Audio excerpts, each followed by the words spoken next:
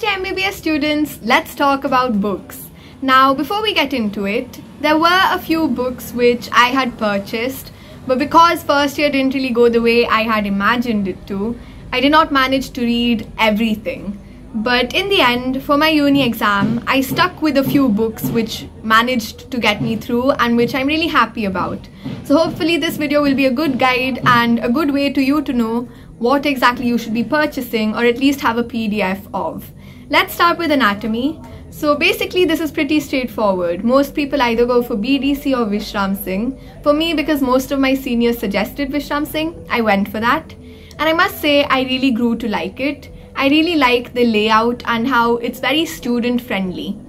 Because if you consider anatomy on the whole, it is a very diffuse subject. And it's very scattered. There's so much of information. Correlation is essential, and I found that pretty easy to do with Vishram Singh. I like the diagrams, made corners and sections for clinical parts and highlighted it in different texts and kind of get an idea on how to really go about with anatomy. So I really do suggest Vishram Singh. I don't have a huge idea about BDC. I did refer it for the upper limb and lower limb.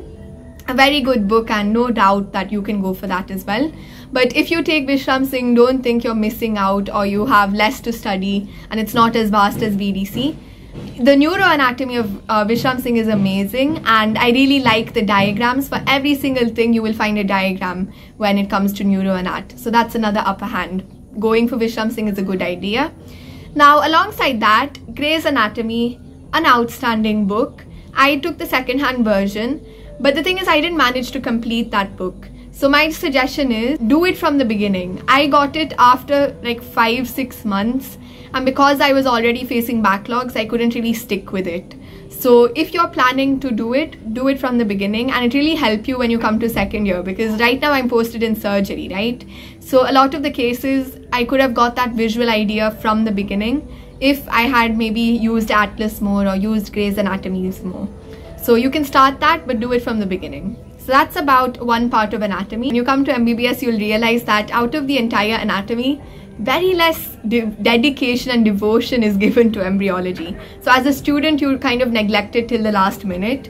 So I did not really read IB Singh. My suggestion is Vishram Singh for embryology.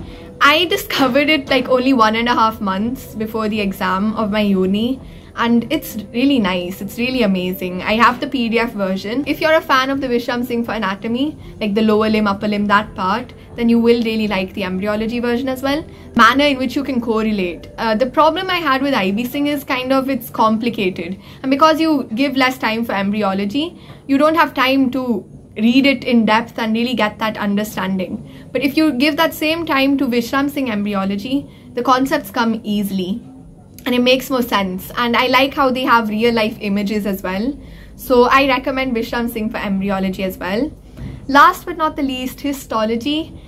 I am not the best person to be talking about this part of anatomy, because this is one subject, one part of anatomy that I dislike a lot. I don't really know how to use the H&D pencil properly, and identification, not at all my cup of tea.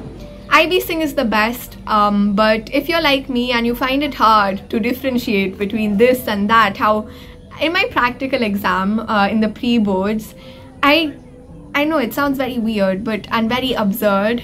I mistook the liver to be the kidney, and I was really confident about it, but it was actually the liver. So what I'm trying to say is histology is not my cup of tea. Taking IB Singh, it's good. You can understand it, and it's good because it has a lot of clinical stuff as well, which is important.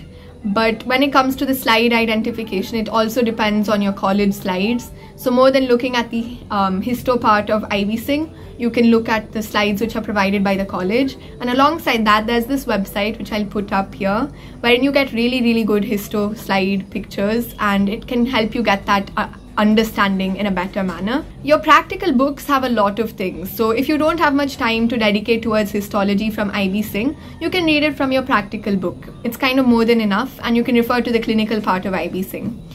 Now general anat, I had BDC, not much to go into it, but it's a good book, right? So that's about the anatomy section. Moving on to the second subject, my favorite, which is physiology. Now I did the mistake of taking both Guyton and Indu Khurana. See, if you're taking a standard book, stick to it. Don't try and go for an easy thing, because once you start getting accumulated with backlogs and when you're under pressure and you're only studying for the sake of the exam, slowly you will start to rely on the easier thing. So basically what I did was, because I had Guyton and Indu Khurana, for like the first 3 months I only studied from Guyton, and then the exams were coming near, so I went for the easier thing of studying from Indu Khurana. And I just stuck with that till the end of the year, because it's an amazing book as well. But I did not really read Guyton a lot after that. As I've said in a previous video of mine, the Study With Me in Physiology, I feel like really people kind of downgraded flowcharts, and it's not just exam oriented. If you study Guyton, why would you study from Indu Khurana? It's written in a way that why would you really understand. It has all the points, and if you're like me and you take notes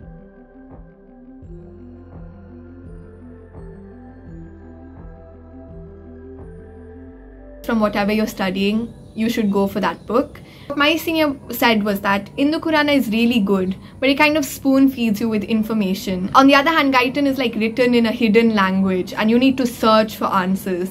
So what he said was like it helps build your concept, while Indu Khurana spoon feeds you. But because MBBS is a whole new journey and the first year is going to be filled with different activities, I feel like it's okay to be spoon fed in one subject, and Indu Khurana is actually really good. Sembulingam, I don't like that book at all. It's just like bullet points. I would not recommend that book. If it works for you, good. And moving on to biochemistry. So people go for the Jambulkar books, the notebooks. I was not a fan of that. I really like his teaching, not that. I have a habit of taking my own notes, so I don't like it when someone else's notes is handed over to me. Like, I want to do it on my own. So that's the main reason that his notes have not worked for me and I did not rely on them. For me, that subject seemed to be just memory based and I never grew to like that subject. And I think the main reason was because I did not find the right textbook. Satyanarayan is very information oriented and a lot of concepts have not been explained well. So the book I would recommend for biochemistry is Pankaja Naik. It's a very nice book and not many people know of it, but it will really make you like biochemistry in a better way. And it's like, because we are used to the NCERT part during NEET exam, right? It kind of follows that pattern, like how you like organic chemistry of NCERT, right? It's kind of in that manner. The concepts are well explained, it's related to life, and it's written in a way that makes you feel like biochemistry is not just memorizing stuff and it has good concepts engraved in it. So you can refer this book. But yes, after you read from that textbook, please go through Satyanarayan as well, or through the notes of Jambulkar or Vasudevan, whatever, because some of the concepts are missing in that textbook and are found there in Satyanarayan, and a lot of the university exams rely on these other books. So this was about the first year MBBS subjects, the books you should refer. Alongside that, during your practicals, your college will provide you with practical guidebooks, and that is more than enough. The key points from this video that you should take is stick to very limited books. For one subject, try and go only for one book. So if you're taking Guyton, don't go for another book.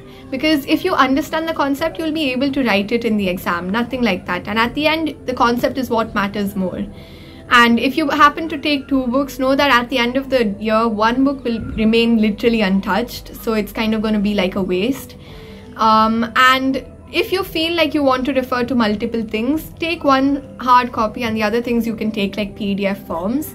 Don't hesitate to go on the internet, surf around and go on YouTube, watch different sorts of videos, and don't hesitate to use your college library to the fullest extreme. A lot of practical dissection books, manuals and different handbooks are available. So instead of purchasing that, you can have a look through that. Thing is, every book is good. Every person who wrote it is very knowledgeable. You should know how to go about it, and don't get overwhelmed by the size of the books or the quantity of information in it. Once you start, the flow will come and it'll all go as it should be going. So that's it for this video, and if you have any more doubts regarding books or the different sort of things you'll be needing in first year MBBS, you can leave a comment down below. And I hope this video was helpful. Come back next week for more Time Out with Aisiri.